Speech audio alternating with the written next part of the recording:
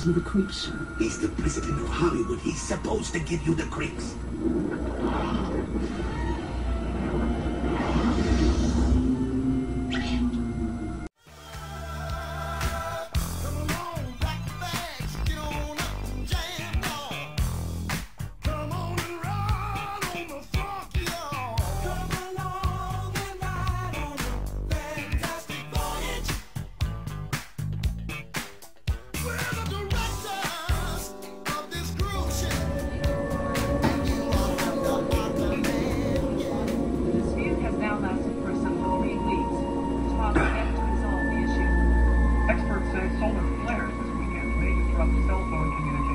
Experts.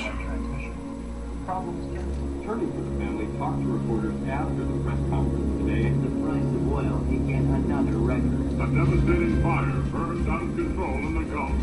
That story leads our headlines at the top of the hour. One celebrated fires at midnight on October 15th. 81. Tonight, in the Gulf of Mexico, an explosion on a soon-to-be decommissioned oil rig triggered a fire which burned for 3 hours before it was extinguished. Officials don't yet know the exact cause of the explosion, but believe a malfunction in the cooling system at the Beck.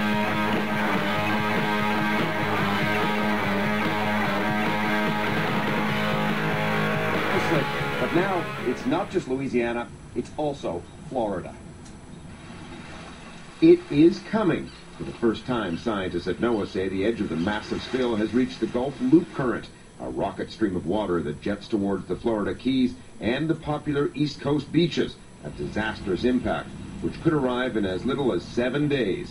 Meanwhile, in Louisiana, the day that we've been fearing is upon us today. Thick, brown, gooey oil is now coating the outer marshes of the Mississippi wetlands. There's a lot more coming.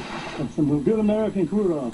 Louisiana Governor Bobby Jindal toured the marshes to see the oil up close. This was not the weathered, the emulsified oil. This wasn't tar balls. This wasn't sheen. This was heavy oil. Stopping the oil from reaching land is now a losing battle. When we surveyed the bayous yesterday, we found oil on both sides of booms designed to block it, and other booms broken apart and useless. It is now just a matter of time before these birds, that crab, are coated in it. They said the black oil wouldn't come ashore. Well, it is ashore. And there is more out there. Those ships clustered above the leaking wellhead. That flaring gas burned off from some of the leaking oil that is now being siphoned to the surface. It was exactly 4 weeks ago that the drill rig Deepwater Horizon exploded, killing 11 workers. These newly released images show what happened in the hours that followed. And this, the giant rig, just before it sank. Now, a couple of quick points. The blowout preventer that is still leaking, BP hopes to block it by early next week with mud. We may actually be able to see, though, the video of that leak on the internet in the coming days. BP looks like they're going to relent and allow a live stream. And finally, I'm at the governor's mansion because I'm about to board a Black Hawk helicopter with Governor Jindal and tour the oil-soaked coastline.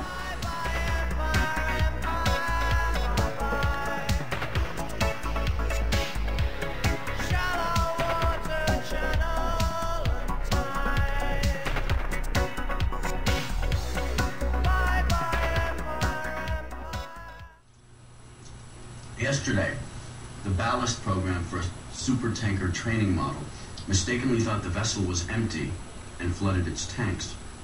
Excuse me. The little boat flipped over. A virus planted within the Gibson computer system claimed responsibility. What, it left a note? Unless $5 million are transferred to the following numbered account in 7 days, I will capsize 5 tankers in the Erickson fleet. That is the virus. Leonardo da Vinci. The problem is we have 26 ships at sea and we don't know which ones are infected. Well then, put the ship's ballast under manual control. There's no such thing anymore, Duke. These ships are totally computerized. They rely on satellite navigation, which links them to our network and the virus wherever they are in the world.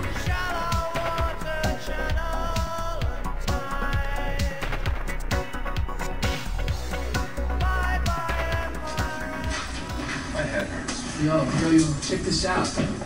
Hey, what's the Da Vinci virus? What? Check this out. It's a memo about how they're going to deal with those oil spills that happened on the 14th. What oil spills? Whoa. No brain dead. Today's the 13th. Well, this hasn't happened yet. Wait a minute, the 14th. That's the same day the worm exits run. Man, Da Vinci virus, didn't Freak say that's what he's being charged with? Infecting ballast programs of Ellingson tankers. They blame hackers. A worm and a virus? Plot thickens.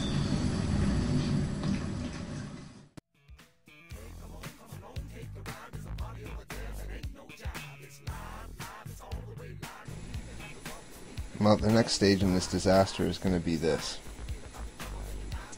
Because the loop current travels down below Florida for a little bit, it will join in here just below the Florida Keys, but it's gonna there's gonna be a lot of wash up along the Florida Keys. I'm sure Key West is gonna get hit unless they start putting out bales of protection around this region here. And with a state that sends people to space and that kind of thing, it shouldn't be too difficult to get hay bales linked up in a 4 to 10, 15, 20 mile chain to buffer this area here. And then if they have to, they'll probably have to start creating bales now for the coast of Florida on the east coast, because this is the current right here, the Straits of Florida, and the loop current does travel up this direction. And that plume underneath the water that's something like 100 miles, or was 100 miles long and 10 miles wide and thousands of meters deep, is now floating underneath all this. We can't see it, but it's going to wash up this side. You'll see dead animals because there's just as many animals living underneath at deep depths as there is above. Maybe not as along the coastline where you have a lot of the smaller fish and the coral reefs, but you're going to have a lot of channel fish and straight fish washing up on the beaches as the current washes this way along the eastern coast of Florida. And that means Miami Beach, Miami, this whole area will be devastated economically once oil starts washing up on the beach here. And those are the people and the economies that should be really putting an effort into this now and trying to set up private and public protection around the tip of Florida. And I've been in Naples, and that's one beautiful place, I'll tell you. And it was back in the 70s, before it was the higher end of Florida here now. But did fishing, caught lizards and stuff, little anoles. And this state needs to be protected. The Everglades are here, they will absorb that. A lot of that oil will end up in the water table here, unless we get that thing capped, or we get dredges in there and a suction happening so that we at least take off some of that oil that's escaping. Ships should be built now to start filtering the plume that's underneath the water so that it can be constantly filtered by super tanker sized ships, flowing the water through a separator and then back into the ocean, constantly just sucking that concentrated water, because that toxicity of the current there, if it increases anymore, could affect even Europe, because this current here travels right across the Atlantic and up into England, and that's where it gives the heat that England enjoys and the mild weather it enjoys at that place on the globe. So it's all going to come back to BP in one way or another, and they should be really making a monumental effort. Billions of dollars should have been spent by now fixing this, and I don't think that their stockholders will want the results of this.